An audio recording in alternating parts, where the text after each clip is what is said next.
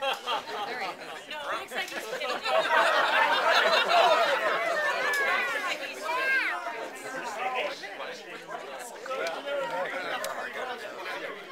I wanted a skateboard, but I haven't done that.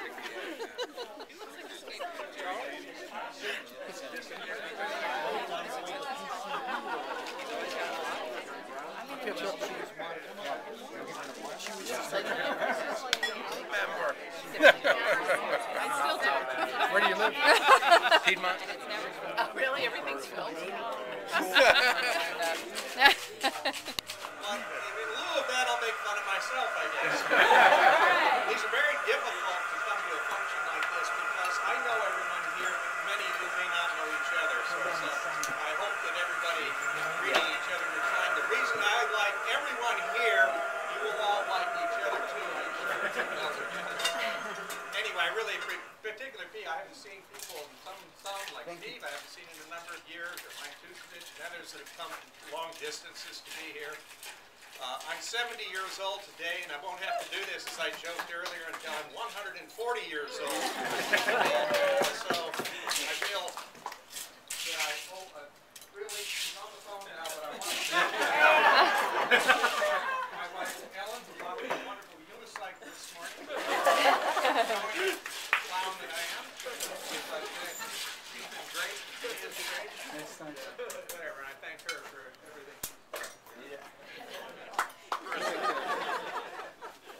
That I would know, and then I met Charlie James, and you know you would go sit in his office and have a talk, and you'd leave, and on the one hand, you would be feeling like wash your hands. Well, I'm heavy. Oh, and a little Christmas out of class for you. Yeah, that's good. Thank you.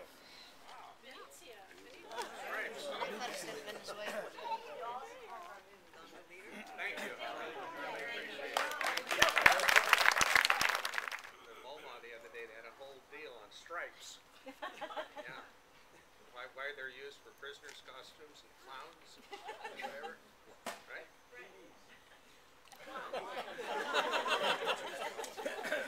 Signorini, scusata, per favore. That one in ancient Portuguese, and I quote, longi vive morti, long live death. For each day he lives, he's a day nearer death. And yet we perversely celebrate his own aging. It's perverse and unintelligible, but only Charlie could pull it off. Longo vive morti.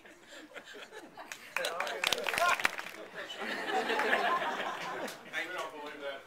I thought I was going to get in my van and head for China Lake this morning.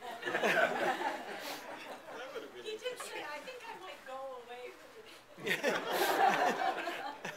You just need to quit that job. No, I just need to stop writing out. Go with the flow. Go with. Go cut the cake.